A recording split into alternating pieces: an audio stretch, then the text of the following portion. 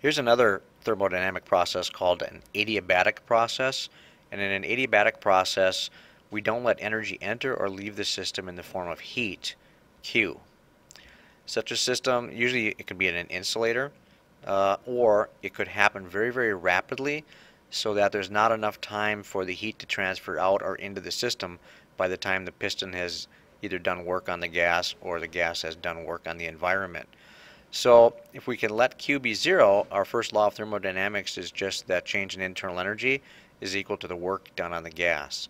So if you take a look at the little diagram over here, you're either going to expand or press on the gas so quickly that Q is equal to zero, and all of the change in the internal energy inside of the gas happens because of the work done on or by the piston. Okay?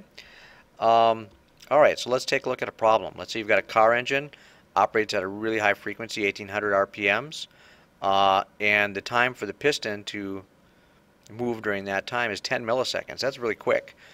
Since heat transfer takes a long time, we can consider it to be an adiabatic process. And what this question is asking us is to find the work done by the gas on the piston during this expansion by assuming the engine cylinder has 0.1 moles of an ideal monatomic gas in it, going from a temperature of 1200 degrees Kelvin, a high temperature, to a lower temperature as it expands, so temperature reduces to 400 Kelvin. All right, so you're starting with our first law of thermodynamics and letting Q equals zero, we get delta U equals the work. Using this form of solving for delta U, then we can use 3/2 NR delta T, and it's a simple substitution of the stuff given in the problem, the information given in the problem, and we'd find out that delta U was negative 997 joules. So the work done on the gas is negative 977 joules, which means the work done on the environment is going to be positive 997 joules.